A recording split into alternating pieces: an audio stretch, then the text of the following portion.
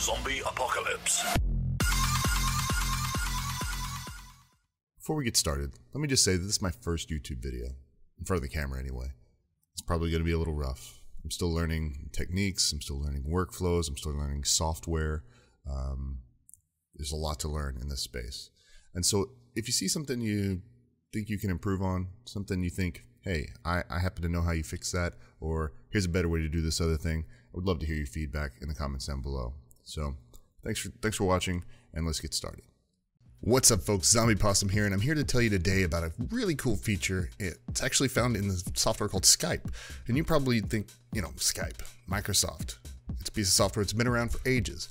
But it can do something really cool that maybe you didn't know about. As a streamer, frequently I want to pull in video from people who I would like to collaborate with. People who I'm playing video games with, maybe for a show, or maybe just for a chat or a talk show. The easiest way to do that, as it turns out, is to use a technology called NewTek NDI. Now this technology is real simple. It allows you to rehost or capture the video feed from your Skype call and rehost it in StreamLabs or OBS. I'm going to put down in the description below the links to all the things you're going to need. You're going to need the desktop version of Skype. You're going to need a plugin for StreamLabs or OBS. And of course, naturally, you're going to need StreamLabs or OBS. That's all you need. Using those pieces of software, you can pull in the video and audio from your Skype call and rehost it on your stream. It's pretty amazing. Let's jump to a clip where I've used this same technology on my weekly Booze and Games variety show. Check it out. So as you can see here, we're playing a little Sea of Thieves, and this was a lot of fun. This game's just a really good game if you get a chance to play it.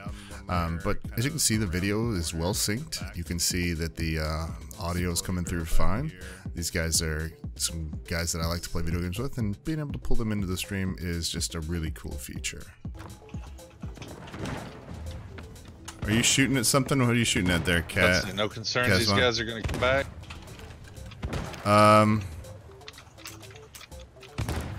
Oh, I'm dead. Alright, so there you can see pulling in the video, pulling in the audio right into the stream. What was going on until it was too late. Alright, so here we are in Windows, and first thing we need to do is bring up Skype. Now, there we go. And now you see Skype. It's got its typical left panel here with all your contacts, and then if you had a call going, it'd be right here.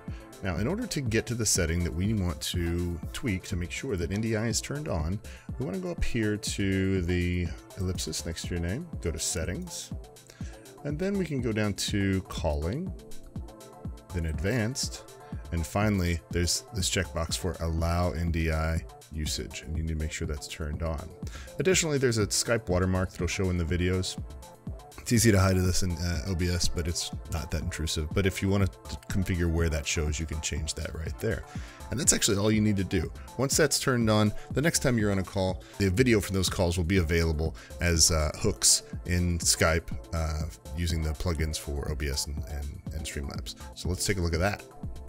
So the one additional thing you're going to need is the NewTek NDI Redistributable.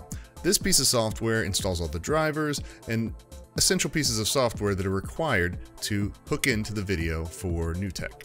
You'll find the link to that down below. It's a simple install, and we're not going to cover that. Alright, so next we want to configure StreamLabs to connect or to grab the video from a call. But first, we need a call actually going. So let's pull up Skype and close down our settings. We need to have that open. And I'm going to call it actually from my phone, so we will see how that works out.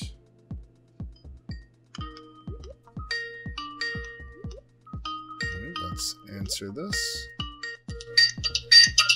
Oh no, feedback. There we go. Now, we have our call open, and we don't have video on, so let's fix that. And video is now on. All right, so now you can see my goofy looking face from above as well as from below. Don't mind my coffee mug. All right, so that's fine. We got that set up. Next thing we need to do is pull up StreamLabs, and we can actually go down here. And I've added a couple of sources here, and that is what you use to capture a video. And if we were going to add a new one, we'd click the plus, and then this NDI source is here available. All right, but we've already got a couple in our scene, so let's just use those. We can go to properties, and we can simply drop down from the source name. And because an NDI call is enabled, we can click that and hit done, and we have video. All right, and that video is really small because it is been tweaked. But as you can see, we have the video from our call. Let's pull this over. There we go. All right, so now you can see the video from our call. It's really that simple. Pretty amazing technology. The video and the audio is synced very well. I actually use Discord for our audio because it's easier for my friends, but we don't have any problems with it at all. It really works well. So that's how you do that. So that's that. Using this technology, you can pull in video from Skype calls and rehost them in your stream or rehost them in your YouTube videos, all using StreamLabs or OBS Studio.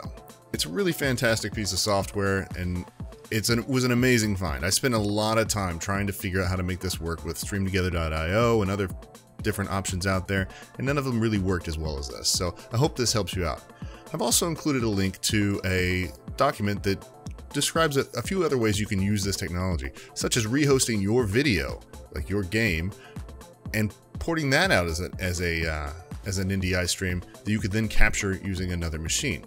A lot of people are using this technique to port their game video over to a stream machine without having to use a capture card. It's an interesting technique. I don't know if it works well. I've not tried it, but it sounds interesting. I'd like to give it a go. If you try it out, maybe make a comment down below and let us know how it worked.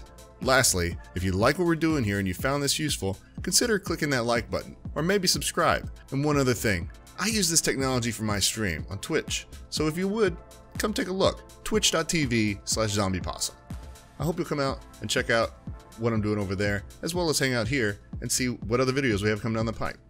Until then, thanks for stopping by, and happy streaming.